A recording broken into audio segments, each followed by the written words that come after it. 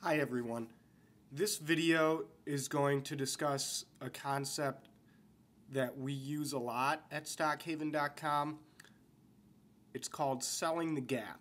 If you hang out with us in the chat room, you'll always hear us say, we're going to buy at the close to sell the gap tomorrow. Now what that means is if you just think literally about a gap, that's a space in between something. So a gap higher on a stock is when it closes at a certain level on Wednesday and then opens higher at Thursday's open.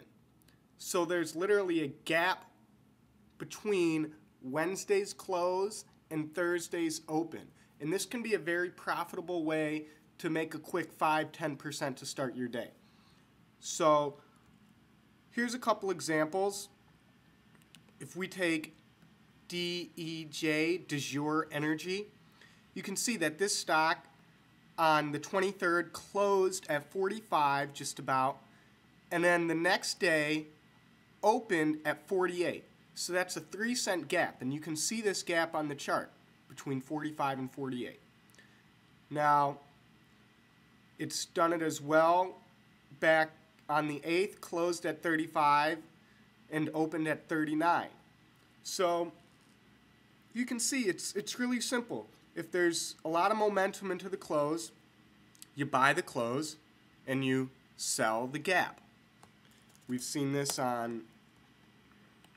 recently on a penny stock like SPAH, S-P-A-H.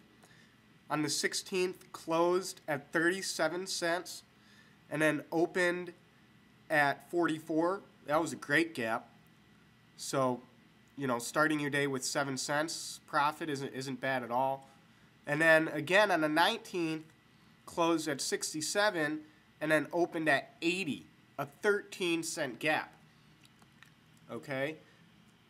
Now you might be wondering, well, why do you sell the gap? How come you don't just keep holding?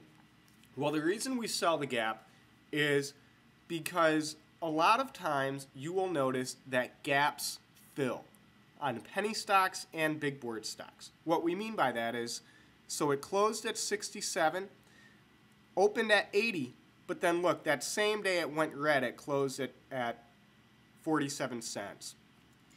You'll see it on even a stock like Apple. Gaps will fill many times. You can see here on October 13th, Apple closed at 408, and then the next trading day opened at 416.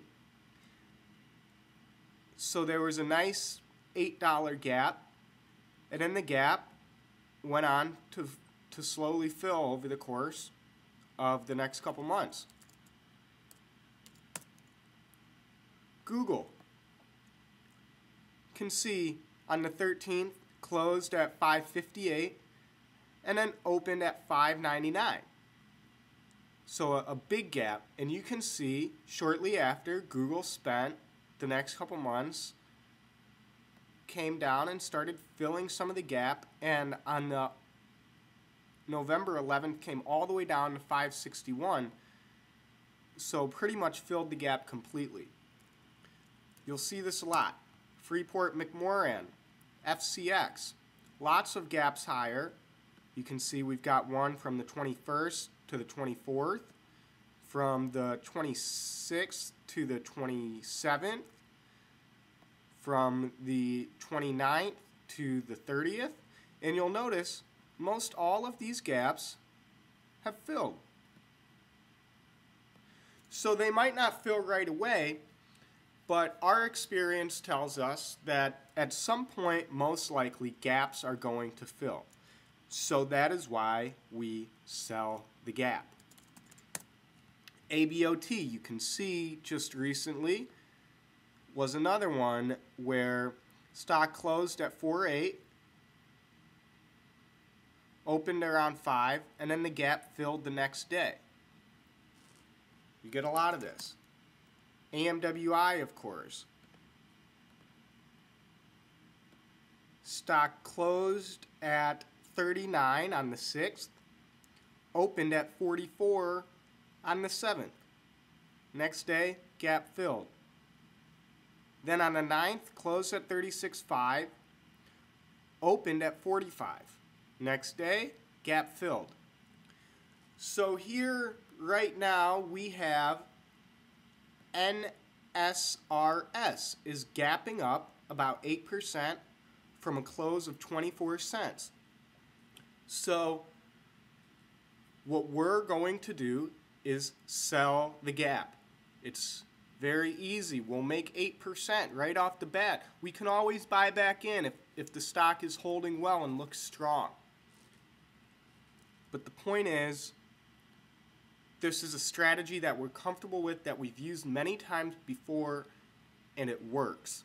So yeah, we might leave some money on the table because maybe it'll go at the open from 26 to 28 and we'll miss out. But you know what? We have our strategy, we stick to it, and it works all the time.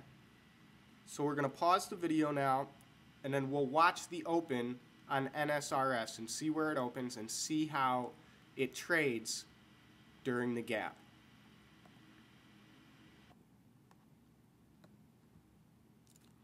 Okay, we're back. You can see here we are, 26.4 by 26.5, up 10%.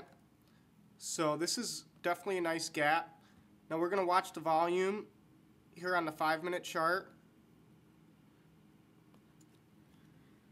You can see the volume coming in now. Here's our gap, 264 by 265, but what you'll see a lot of times is other people are selling into the gap as well. So many times there will be a pullback right at the open, and so what we're going to watch is, where does it pull back to, and does it have much support after the gap fills? Does the gap even fill, or is it so strong that the gap doesn't even fill? That would be the most bullish case.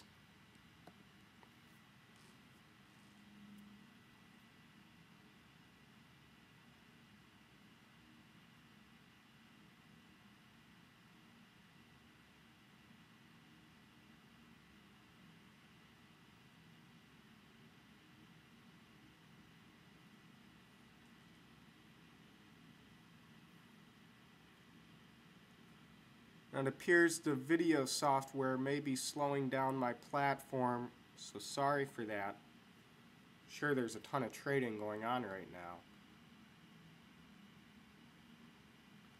Ah yes, here we are. So 25.5s. So you can see the gap has already started to fill. So selling the gap in the 26s proved to be a smart strategy. And regardless, the bottom line is it's our strategy that we're comfortable with, so that's the one we're going to implement. It's not about trying to make as much money as possible. It's about implementing a strategy that works for you, that you're comfortable with. Because if you can do that, the making money part will take care of itself.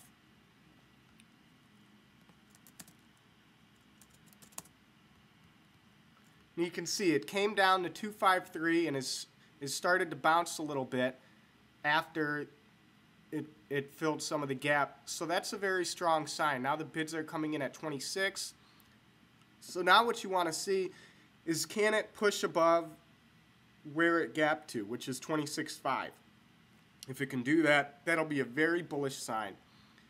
Now you can see over here, looking at our volume, that the volume is good, but it's not great.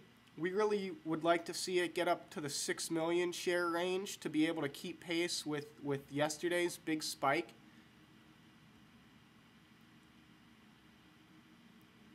But at any rate, the purpose of this video was to highlight the benefits of selling the gap and showing what it means to sell the gap and how it can be a profitable strategy.